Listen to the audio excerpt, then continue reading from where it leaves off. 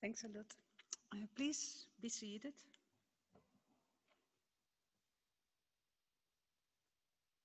I open this public meeting of the College van Decanen van de Vrije Universiteit with this photon.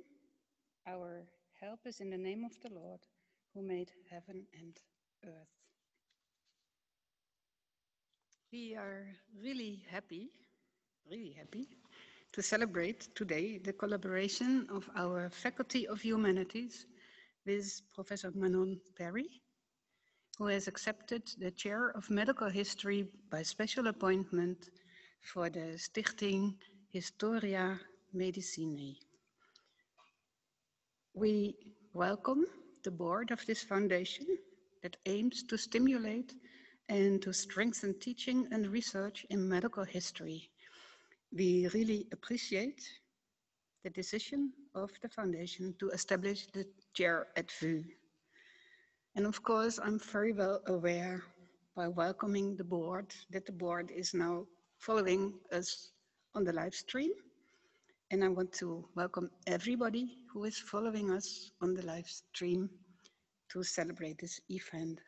We are very well aware that people cannot come to the VU today because of the corona measures and the warnings. So we thank those who could make it. And we welcome everyone who now online follows this academic meeting via the live stream.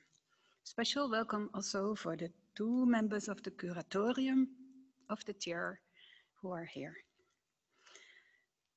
Let me briefly introduce Manon Perry. She is a historian and an exhibition curator, specializing in the uses of humanities for health and well-being. The position of Professor of Medical History at VU is part-time. She also is a senior lecturer in American Studies and Public History at the UvA. And prior to that, she was curator in the History of Medicine Division of the National Library of Medicine in Washington. This is a unique combination of historical expertise with respect to health and medical humanities, public history, and exhibition practices. And it fits perfectly well within the profile of our Faculty of Humanities, which is always looking for what we call the plus of humanities. We are deeply invested in research and teaching on how humanities approaches to technology, politics, society, the environment, and culture help understanding the world we live in and are an essential contribution to envisioning sustainable futures. This plus of humanities approach is already convincingly illustrated with just 2 examples that provide a brief insight into Manon Perry's scientific career.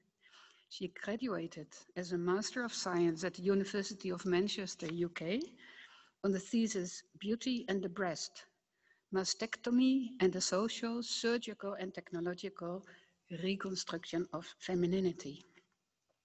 Whereas her PhD thesis from 2010, University of Maryland, USA, dealt with broadcasting birth control, family planning and mass media, 1914-1984. And my final example of the close connection between Manon Perry's research interests and our humanities profile is the Comenius Teaching Fellowship, which was awarded to Perry in 2019, and it deals with embodied and object-based learning in medical and health humanities.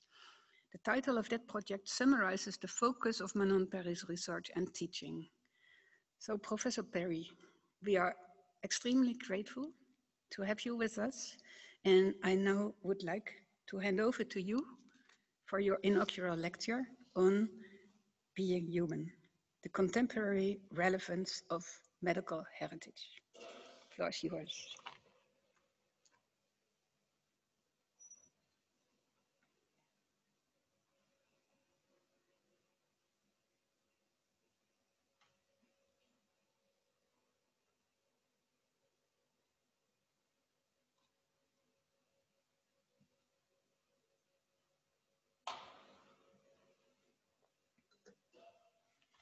Thank you. In 2019, the Wellcome Collection a museum and library in London, derived from the profits from Burroughs Wellcome Pharmaceutical Company, opened their new permanent exhibition on contemporary medicine, titled Being Human. The exhibition marks a new era in Wellcome's approach. Like their previous projects, art is included alongside historical artifacts, and medical issues are explored in ways that will appeal to a broad audience.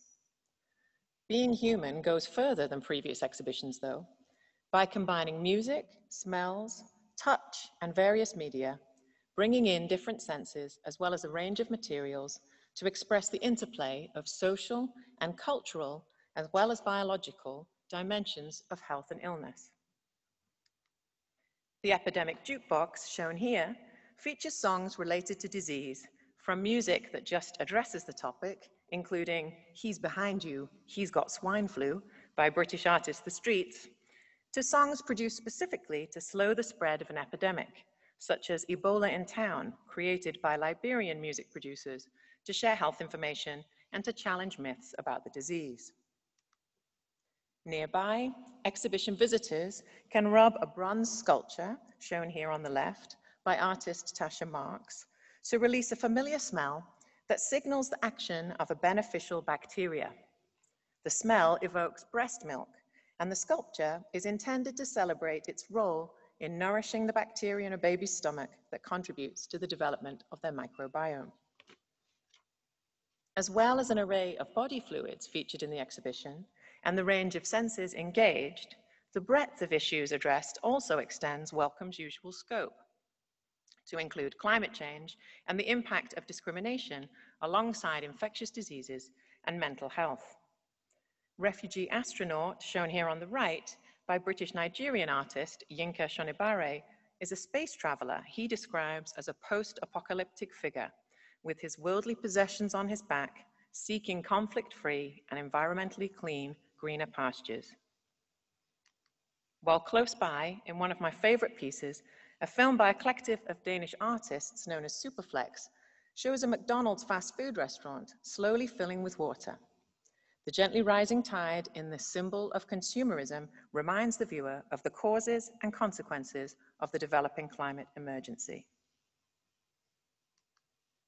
In striking contrast to their previous long-term exhibition on contemporary medicine, Being Human challenges the medical model of disability, which emphasizes bodily difference or impairment and prioritizes its cure. The exhibition illustrates how people with disabilities have challenged this model to instead highlight how society's attitudes, infrastructure, and policies are often far more disabling.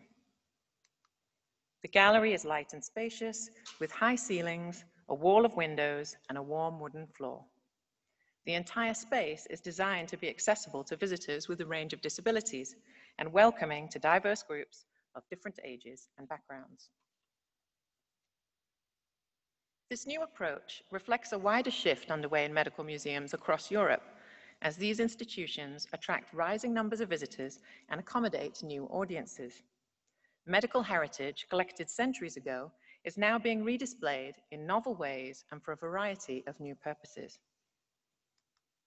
But controversies surrounding body worlds, the plastinated anatomical exhibitions that debuted in 1995, have made some medical museum staff cautious about the materials they show and wary of potential backlash.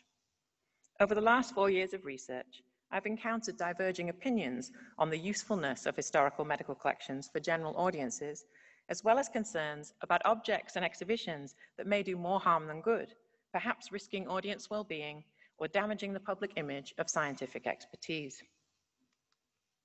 In what follows, I explore 3 key questions that have been raised. Who are medical museums for? What should they collect? And what can be shown? I argue that medical heritage remains highly relevant for medical professionals as well as for others, even as it calls into question some of the paradigms of the past. The provocative nature of much of this material is part of its appeal, offering opportunities to reconsider the lessons of history, its ongoing legacies, and the health challenges of the future. Medical museums first flourished in the 18th century, intended primarily for the education of doctors and situated within universities with access only for staff and students. Popular anatomical shows also displayed medical materials in commercial traveling exhibitions open to the public for a fee. Although these were marketed as scientifically informative, they courted controversy and drew in crowds of curious visitors by focusing on salacious and gruesome topics. Displays commonly featured wax models of genitalia illustrating the ravages of venereal disease and gory depictions of surgical amputations. One of the most popular items commonly shown was a full-size female nude figure known as an anatomical Venus, who could be dissected by removing pieces right down to the fetus in her womb. Although they were most successful in the 19th century, some popular anatomical exhibitions were still on tour as late as the 1970s. Medical school museums were intended to be a much more scientific project, although their collections reveal overlapping interests with their more popular counterparts. Alongside surgical instruments and diagnostic tools, for example, they also exhibited the anatomical Venus, as well as artistically creative arrangements of human remains. Surviving collections typically include additional curiosities, saved not for their educational or scientific value, but because of the fascination of the original collector, from tumors with teeth to arts and crafts made with human hair, bone, or skin. While there are few remaining traces of the original popular exhibitions, many university collections still exist across Europe. As departments moved or hospital wards closed down, curators of campus museums have accumulated discarded objects, ranging from everyday items such as patient beds to the records or research tools of an esteemed former staff member. Departments of anatomy and pathology often retain shelves and cupboards full of instruments, models, or specimens which are no longer used in medical education. Over the last 15 years, many of these collections, once intended only for the expert gaze of medical practitioners or students in training, have been opened up to a broader audience.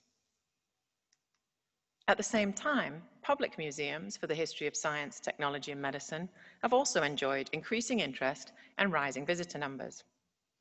The last few years have seen an especially productive period, including renovations of major museums in Austria, Italy, the UK, and here in the Netherlands, where the redesigned Rijksmuseum Boerhaave won the award for European Museum of the Year in 2019.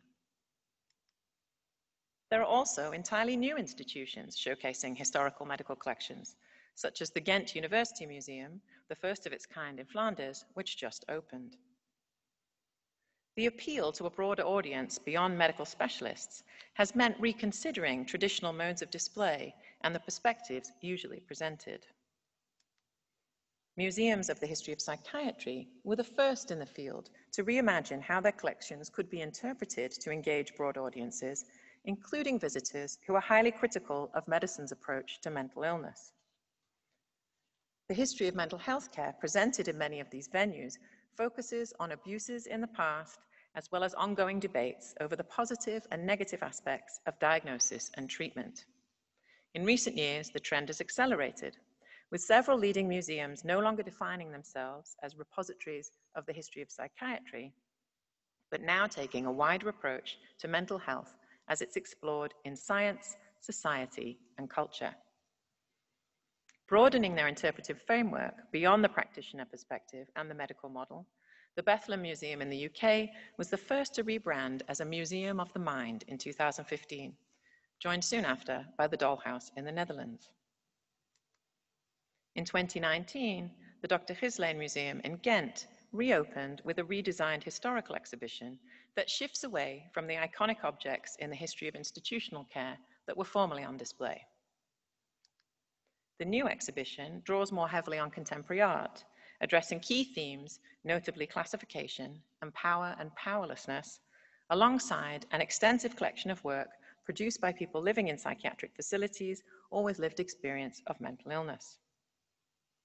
Exhibiting the history of psychiatry is complicated by the portrayal of mental illness and mental health care in popular culture and the news media, including terrifying depictions of punishment and restraint in dirty and dangerous asylums, and exaggerated portrayals of mental illness as a danger to society.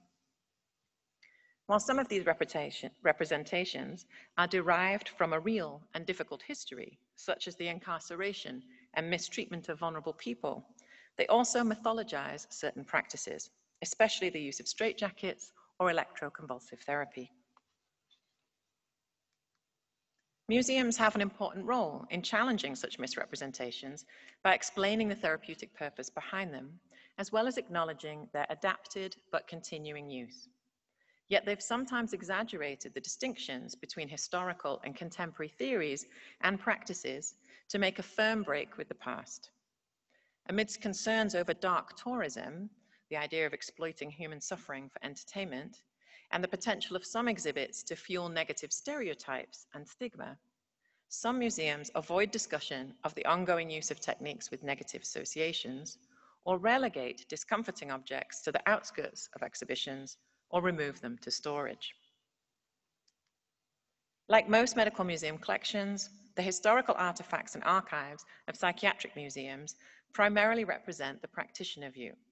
And so art has become an increasingly dominant strategy to incorporate the perspectives of mental health service users, as well as to provide critical reflection on medical approaches.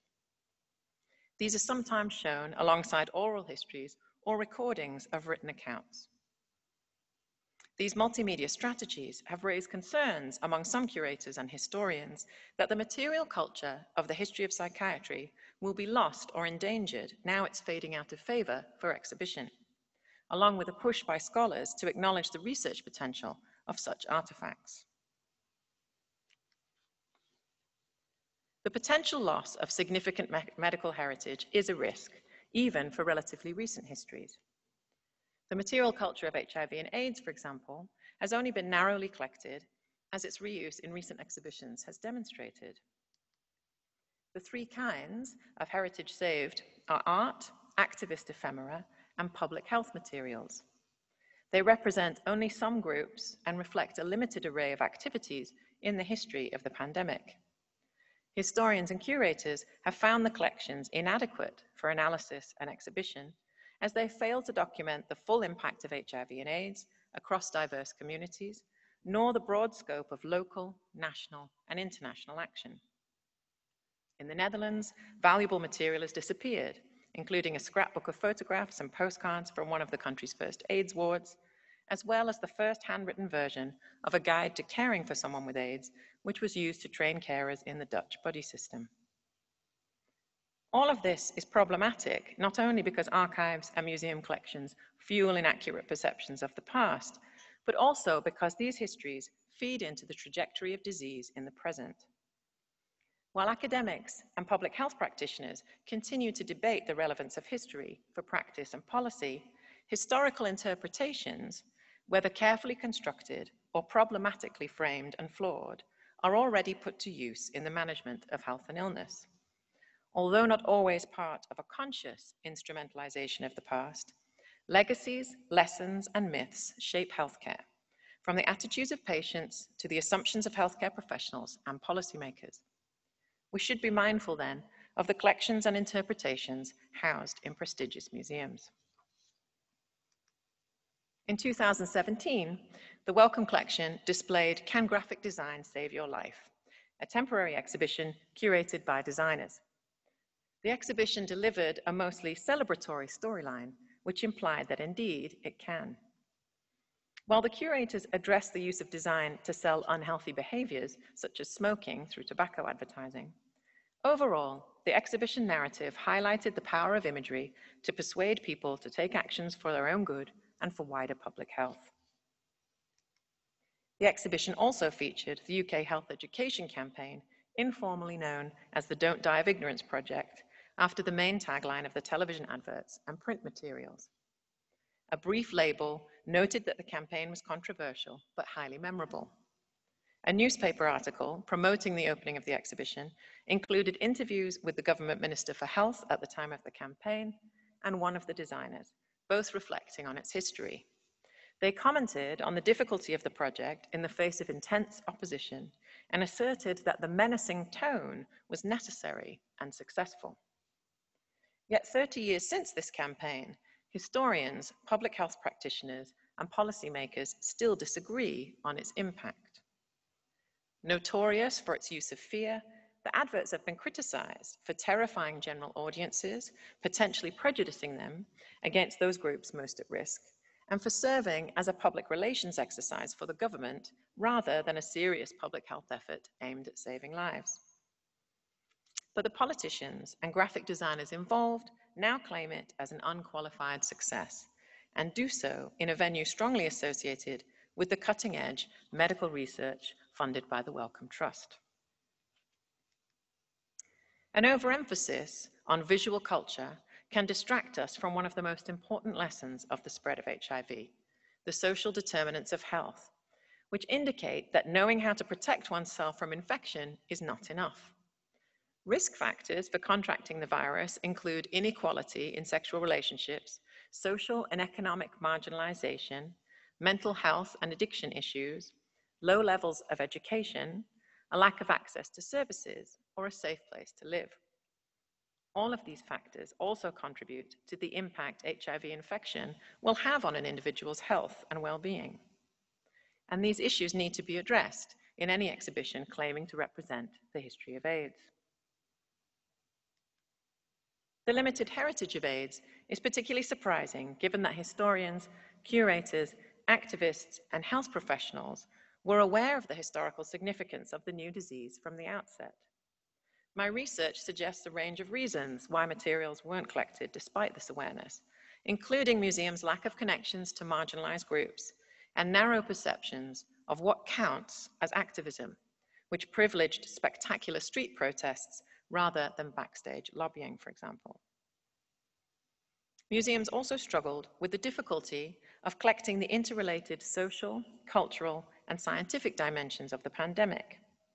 As each institution traditionally focuses on a specific domain, such as scientific innovation or national history, they lack the mandate as well as the space to collect across these boundaries. The Rijksmuseum Boerhaave only recently added their first object related to this history with a piece of the Dutch AIDS memorial quilt, and they're currently expanding their collecting on this topic. The Boerhaave also drew on their collection to contribute to the response to the current pandemic of COVID-19, making an old mechanical ventilator available to researchers who used it as a working model to design a new easy-to-produce version for use today. And you can see both here. The historical artifact and the design prototype it inspired are now displayed in Infected, the museum's current exhibition, originally intended to examine the risk of new epidemics, but which proved very timely given the global spread of COVID-19. The project is accompanied by a variety of events and resources and has attracted extensive media attention, as well as a steady stream of visitors. Such activities demonstrate how wrong it is to assume that a museum is a graveyard for the past, preserving only outdated technologies or techniques that are no longer useful. In fact, they house rich collections with potential uses we may not yet have even imagined.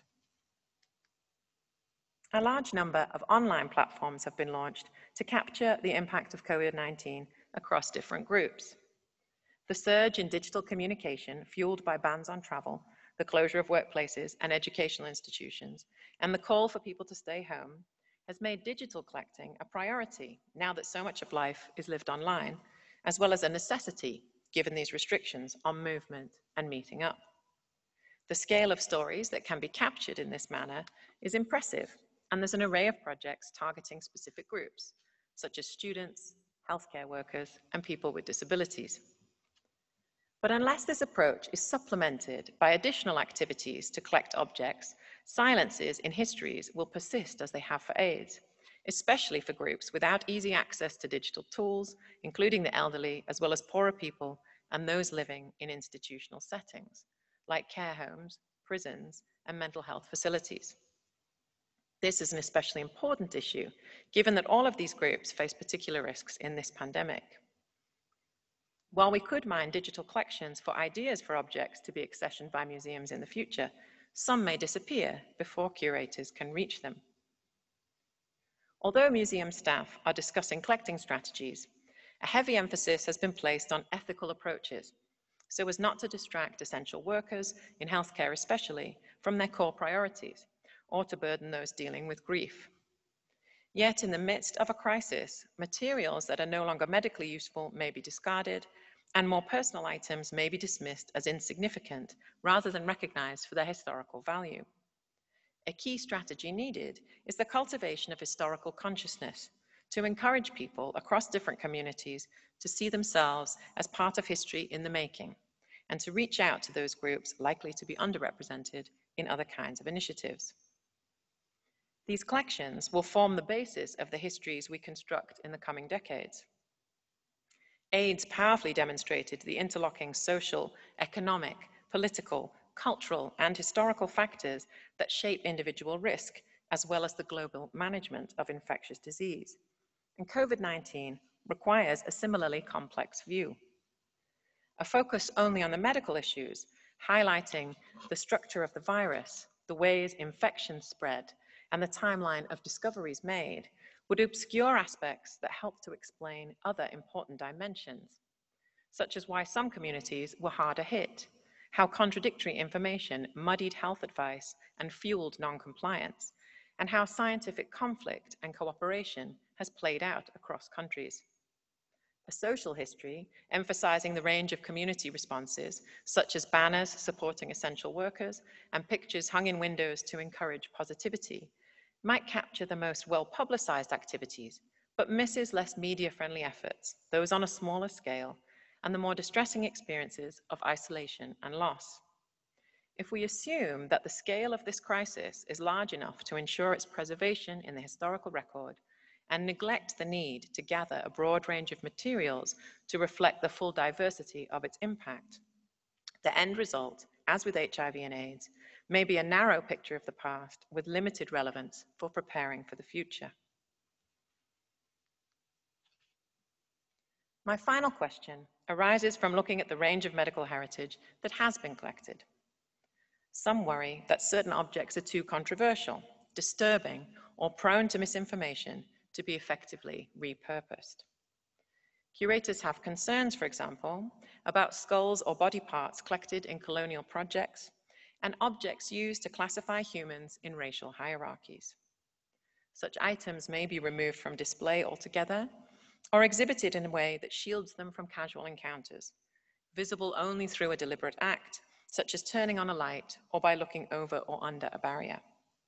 Some of these objects have been removed from display, while stakeholders debate the ethics and significance of presenting them to the public. Subsequently forgotten about by researchers and museum visitors, such removals may put these objects at risk, as declining use can lead to the defunding or destruction of collections. Yet I believe that it's crucial that this difficult heritage of medicine be shown. These objects generate some of the most intense reactions amongst audiences, often provoking productive discussions of important issues. For example, babies in bottles, as they're commonly known among staff and visitors, are some of the most controversial objects displayed in medical museums, but also some of the most popular. Part of the controversy surrounding them comes from the manner in which they were collected, often without the permission of the person whose body they were originally growing within. Although we know very little about the origins of most specimens, historians have found evidence both of doctors secretly keeping remains for their research use, and of parents donating a dead embryo or fetus to their doctor, specifically for preservation in a museum. An additional complication with their display arises from the very pronounced deformities evident in some fetuses. Discussions about whether these are suitable for general audiences focus on the possible responses generated, whether viewers will react appropriately or with fear or revulsion, the potential distress they could cause, especially to pregnant women, and whether people with disabilities and other critics will see such exhibitions as a modern-day freak show, cloaking spurious entertainment in the guise of education. Curators I've met with often refer to the pressure they're under to remove such objects from display. This pressure often comes from marketing or educational staff who assume the items are too upsetting to show, despite the obvious interest of many visitors. Assumptions, often couched as a concern for school-aged visitors, are based on an adult sense of the diseases and deformities the materials may represent. In fact, youngsters are less likely to be distressed and more likely to be intrigued, as curatorial staff often report. Some have expressed concern, however, that for adolescent girls especially, such exhibits may negatively impact their views on having children by creating an exaggerated sense of the risks of pregnancy. This problem is, of course, exacerbated by the limited representation of pregnancy and childbirth in mass media, as well as broader cultural silence on reproductive health issues, including prenatal screening, abortion, and infertility. And although sex and the history of sexology is always a popular exhibition theme, reproduction, including infertility, pregnancy, pregnancy loss, abortion, or childbirth, is not. While they may seem like less fun topics than the history of research on sexual behavior, they're just as important in the lives of potential visitors. This paradox is also evident in wider society, where the sexualized female body is everywhere to be seen, from advertisements to art galleries, yet her reproducing body is barely visible. We rarely see graphic depictions of childbirth or realistic, non-romanticized representations of the physical changes involved in pregnancy and postpartum. Indeed, the most common materializations of pregnancy, even in medical museums, are human embryos and fetuses with women literally cut out of the picture in anatomical illustrations or in models detailing reproduction and childbirth. These might be shown alongside practitioner tools such as forceps, again with women notably absent. Curators and tour guides report that all of these objects can generate affecting responses from visitors, especially women, who sometimes share their personal experiences with prenatal testing, having a miscarriage or a difficult birth, or raising a child with a disability. All of these issues are considerations familiar to parents and people trying to conceive, yet they remain relatively private topics, marginalized in culture and public debate. The silence surrounding miscarriage is particularly problematic, given that 20% of known pregnancies end in pregnancy loss. Women who have terminated a pregnancy due to fetal abnormalities or experienced a miscarriage are also known to visit medical museums to learn more about a particular condition or as part of their grieving process. At one museum I visited, where there's an ongoing collaboration with genetics researchers, a doctor even advises pregnant women to view the fetal specimens while they wait for their results of prenatal testing. Yet even this very limited entry point to engaging with these issues is under threat as some museums remove such materials from display. Even curators who advocate showing such items acknowledge difficulties accompanying their policies. Firstly, of course, there are the problems associated with the display of unusual anatomies or deformities, creating an exaggerated sense of the risks of pregnancy in a culture of ableism, which undervalues and restricts the lives of people with disabilities. Secondly, some visitors may interpret fetal specimens through the lens of contemporary abortion politics, but often without an understanding of the shifting landscape of health risks in the past or the current complexities of prenatal testing. With critical disability scholars now discussing the new eugenics of contemporary medicine and public health policy, especially genetic testing, or the allocation of limited health resources, as occurred during the peak of hospital admissions for COVID-19, for example, these collections offer valuable opportunities to provoke visitor curiosity and engage with these issues. In my view, the important role that these collections play in generating conversations and prompting reflection is underestimated by stakeholders who argue against their display.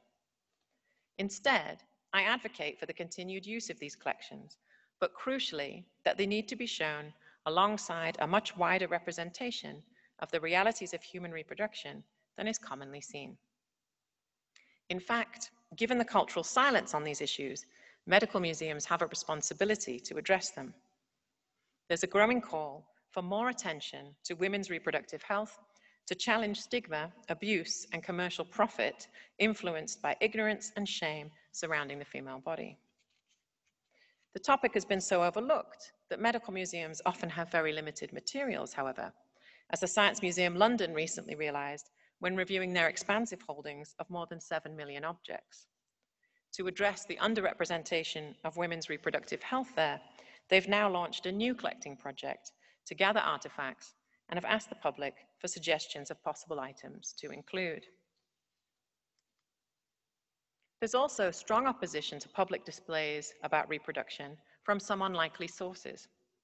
The artists who created the Birthrights Project, currently displayed at King's College London, for example, have faced criticism from the obstetricians and gynecologists on campus who feel threatened by these displays, as they question, very gently in my opinion, the dominance of medicalized approaches to normal childbirth.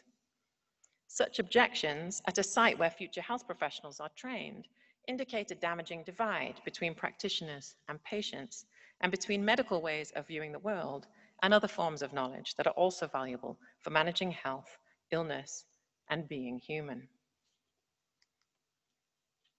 Bridging such divides and putting medical heritage to use are the cornerstones of my vision for the future of medical and health humanities and the MA program and track that I'm coordinating here at the VU. Health humanities is the emerging term for approaches to health and medicine which incorporate the methods and sources of media and cultural studies, history, and the arts, formerly known as medical humanities. The replacement of medical with health is intended to convey the field's expansion beyond medicine to also include a wider array of caregivers, as well as the perspectives of patients, and to acknowledge that for most health challenges, biomedical factors interact with social and cultural dimensions to determine who is most at risk and how their illness will be managed. As the current pandemic vividly illustrates, the progress of a virus through a continent, country, community, or within an individual is shaped by everything from cultural norms and national priorities to local services and family finances. While research funding and media attention swells around the search for effective vaccines, health humanities scholars are drawing attention to the wider range of responses that will be needed to increase public confidence in expert advice, to help policymakers sift between competing scientific conclusions, and to devise and test a diverse array of strategies to heal trauma, ease loneliness, and build resilience for future challenges. Such activities are examined in the VU curriculum, with courses open to students enrolled in health sciences, medicine and pharmacy, social sciences, and humanities programs, as well as to practitioners working in related fields. Teaching takes up the innovations emerging in medical museums to activate all the senses and highlight the role of smell, taste, sound, and touch in gathering information and building knowledge. Sessions draw on a wide array of sources, including museum objects, archival documents, posters, songs, photographs, and films. The course Knowing by Sensing, led by Caro Verbeek, provides an introduction to sensory studies. Drawing on a team of collaborators, sessions train students' sensory gaze and teach them to use their senses analytically. Students learn how to put taste and smell into words and experience how the senses can heighten the imagination, enhance knowledge, and help memorization. In the course Objects of Knowledge, which I teach in collaboration with museum curators, students learn through material culture. In object handling sessions and exercises curating a specific topic or collection, students learn how objects were used by their original owners, what they reveal about history that other sources may obscure, and how their collection and reuse shapes our understanding of the past, as well as contemporary approaches to health and medicine. My colleague Ab Flipser organizes a series of special lectures by leading researchers in medical history and the health humanities, where students can see how new methods are being used to uncover hidden histories and how humanities approaches can be useful for managing health and illness today. Curriculum materials and reports on the results of these activities will be made available on the Pulse Network website, where I'm aiming to build a broad community of experts and enthusiasts for this work. And I invite all of you to join the network to receive updates and share your own news of activities in this field. As I hope to have demonstrated today, medical heritage and medical history hold special potential to address topics of great importance and wide societal relevance, from illness and caregiving to gender and sexuality, from bodily difference to mental health, and from emerging infectious diseases to medical technologies and public health policy. As museums reimagine the stories they can tell and the communities they can speak to, they're expanding notions of what counts as medical history, and so what should be collected, of who is interested in this past or should see it, as well as ideas about what audiences can gain from engaging with medical heritage. These collections offer a stunning array of provocative materials to attract diverse audiences and to bring people together to address some of the most significant issues across the life cycle. Medical heritage is valuable for historical research as well as for addressing contemporary issues, and engaging with these collections can be of benefit to patients and users of healthcare services as well as to medical practitioners, with the potential to uncover forgotten lessons of history, to generate novel collaborations between the disciplines, and to create new approaches to contemporary challenges. The health humanities have a crucial role to play in the future of health and medicine. It only remains for me to thank those involved in installing me in this professorship and supporting my work. Firstly, sincere thanks to the university and to the Stichting Historia Medicinae for creating this role, and thanks to the University of Amsterdam for allowing me to take it up. I'm especially grateful to Inge Leemans for her advice on my ideas and her energy and enthusiasm to put them into action, and to VU Fonds and the Comenius Teaching Fellowship for funding to develop new courses in medical and health humanities. My colleagues in the VU History program have been so welcoming and have provided crucial help as I've settled into my new role. My UFA colleagues, particularly Ruud Janssens, have been enthusiastic supporters of my activities, and I'm grateful to enjoy such a dynamic intellectual environment across both universities, especially in the networks of CLU+, ASH, and ARIAS. I'm also thankful for the wider community of scholars across the Netherlands working on the history of health and medicine, and my museum colleagues, especially Richard Sandell of Leicester University's Research Centre for Museums and Galleries, Catherine Ott, curator at the National Museum of American History, and Elizabeth Fee and Patricia Toohey of the National Library of Medicine, where I began my career as a public historian. The research I've presented here draws on 4 years of visits to medical museums across Europe and more than 15 years of thought-provoking conversations with the people caring for these incredible collections. I'd like to thank everyone who shared their insights along the way and acknowledge all of the museums who've provided me with the images shown here, as well as a wealth of information about the challenges and rewards of exhibiting medical heritage. I've also been lucky to be involved in inspiring collaborations with various groups, including in the past Queering the Collections and currently the BIB Network for Disability History. And I look forward to the new plans emerging in the Historical College of VN, where we're working to bring history into nursing education and policymaking. I also appreciate the chance to exchange ideas and develop practical projects with such a broad range of students from different backgrounds and disciplines. Much of the learning we do together has taken us out of our comfort zones and into difficult topics, unfamiliar communities, and challenging ways of working. I'm immensely proud of the accomplishments of past and present students, and pleased to see so many of them taking a new interest in medical history and heritage out into the world. And I'd like to acknowledge 3 of my own teachers for their role in shaping my interests and approach. Richard Canning, who introduced me to the field of medical humanities with a course on AIDS literature when I was still an undergraduate. Roberta Bivens, who was one of my MA teachers and is still a source of useful advice and inspiration. And Sonia Michel, a stellar dissertation supervisor and an exceptional role model for academic citizenship. Finally, I'm thankful to my family for the many years they indulged me as a perpetual student as I worked my way through different universities and degree programs, especially my mother, who warned me to find a career I was really interested in, given just how much of our time we spend at work. And finally, sincere thanks to my partner, Michael Austin, who's looked after our children and kept them happy while I've been so frequently away for research. Thank you.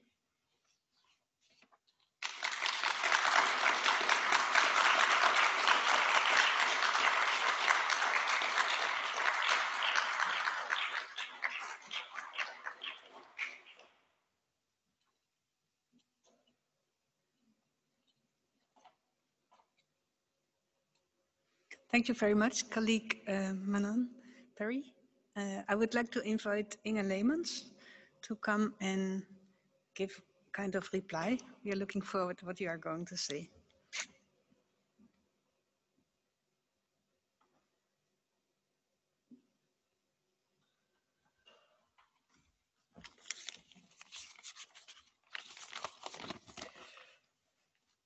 Esteemed Professor Perry, dear Manon, I'm so glad we finally made it. And at last we have the opportunity to officially welcome you to the VU and to be informed and thrilled by your inaugural lecture. Due to COVID, we had to cancel the previously scheduled lecture in March. The last weeks have been rather thrilling, in another way, you might say, for we have been anxiously monitoring the constantly shifting health situation in our country and the consequential shifting in regulations in our universities. Especially over the last few days, time seemed to be slowing down as we constantly had to adapt to new rules and challenges. And I think that in these challenging times, we again got to know you as an extremely committed and flexible scholar and organizer with a sharp eye for public health issues and social sensitivities. In the end, you might say this hybrid form might even be better suited to you as a scholar, since it provides us with the opportunity to present the inaugural lecture to your extensive national and international network, thus helping to further shape the community for medical and health humanities. It is with great pleasure and with honor that today, on behalf of the Vrije Universiteit and the Stichting Historia Medicinae, which supports this chair, I can take the opportunity to sing your praises and underline the strategic importance of your chair to our research community and educational programs. The pandemic and its consequences, as you have already stated in your lecture, show the urgency of the health humanities domain. You've also explained this in recent interviews and newspaper articles and in blog posts in your Pulse network. The COVID crisis, as you said, not only urges virologists and other medical professionals to share and expand their knowledge, it also requires domain knowledge from the humanities. Medical history and its archive of evidence can help by teaching us how others have coped with past epidemics and how these can trigger anxieties and panic. Media studies can show us how media are framing matters. Our newly installed language and communication professor, Hedwig de Molde, for instance, just gave an interview about Mark Rutte's communication strategies. Our literature and philosophy departments study illness narratives. Our sensory study experts at the VU study how corona causes both smell loss and olfactory gain. As in lockdown, we experience new smell sensations. These are just a few examples that not only highlight the urgency of health humanities approaches, they also indicate how your chair at the VU is eagerly awaited, as it helps to further the interdisciplinary health humanities expertise of the university. Today, you have shown us how medical heritage and medical museums can play a major role in society by contributing to health and well-being. You have stressed the importance of medical heritage for understanding history, but also in addressing contemporary public health problems, bridging the gap between practitioners and patients, and between medical science and other forms of knowledge and sense-making. This urgent research program strengthens the heritage and history of knowledge and the history of knowledge expert groups of our interfacultary research institute, CLU+. Since your chair was inaugurated, you have explored possible connections to the VU research community, setting up collaborations with VUMC and its educational program in medical philosophy and ethics, and with disability studies. From the start of your installation as a professor at the VU, we, and I really do speak here with the voices of all the members of the curatorium, have been really impressed by your ambitions, your nearly unstoppable enthusiasm, your excellent communication skills, always looking 2 steps ahead, adding new perspectives, and always emphatic with people's sensitivities or domain-specific expectations. These qualities are not only compelling, they are a great asset in a research domain which has an esteemed tradition, medical history, and is now quickly rejuvenating and expanding. The field consists of many different blood groups. No wonder you have called the newly installed network Pulse Network, underlining the necessity, I think, to bring all bloodlines together, to take pulse of society, and to give research and education fresh impulses. This new impulse has resulted in a total makeover, we just saw it, of the MA track Medische Geschiedenis into Medical and Health Humanities program. Already in the first year of your appointment here, you have acquired funding to support this makeover and to develop innovative teaching and knowledge strategies. Together with disability studies and the secondary education team of the VU, you are investigating how embodied learning strategies can be helpful for interdisciplinary and international classrooms. And for this, you have engaged a large network of scholars and cultural heritage institutes. It's really hard to keep up with Manon and all her activities. And most of the times when I call you, you're on the road somewhere, meeting people, setting up new collaborations, such, for instance, at the Hagens Institute Working Group HHH, or visiting medical collections all over the world.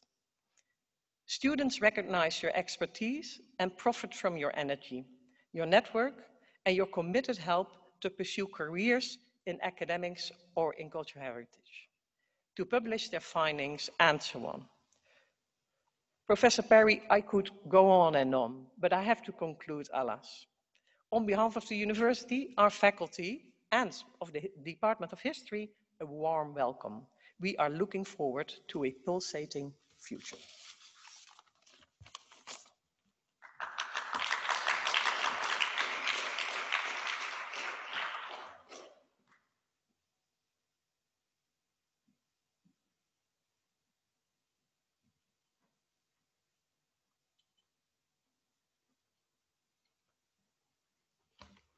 I really like the pulsating future idea. Thank you. Thanks for responding to Manon Perry. Manon, thank you very much for your inaugural lecture. We now arrive at the end of this meeting, virtual, physical meeting. So we will leave this aula in a corona-proof order, which is easy, I think. And in order to close this public meeting of the College van Decanen, I would like to pronounce the doxology, and I would like to ask you to stand.